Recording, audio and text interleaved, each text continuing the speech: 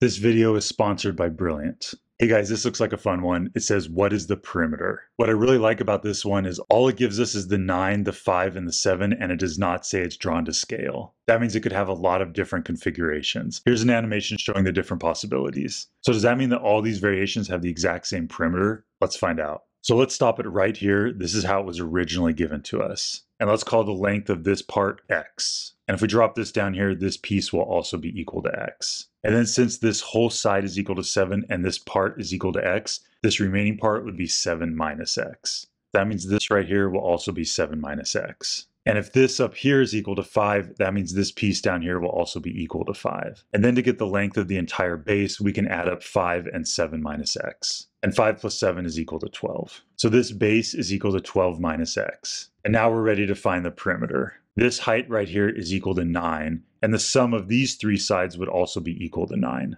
And this animation shows how they're both 9.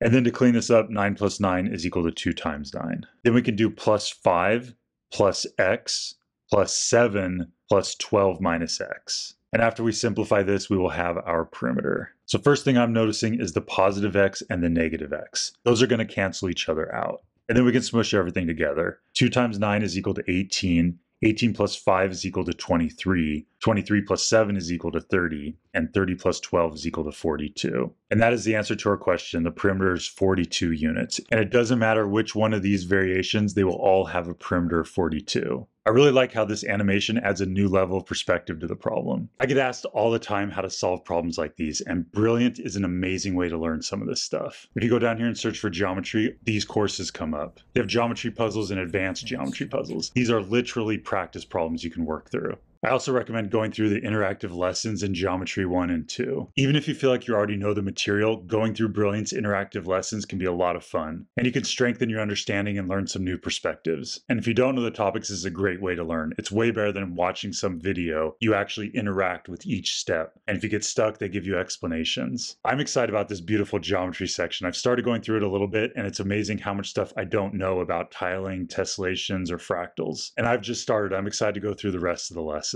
I might even come up with some more video ideas. Going through these lessons is about the same amount of effort as scrolling through social media, but I find it far more rewarding. If you want to try out Brilliant yourself, the first 30 days are free, and the first 200 people to visit brilliant.org/andymath get 20% off an annual plan. How exciting!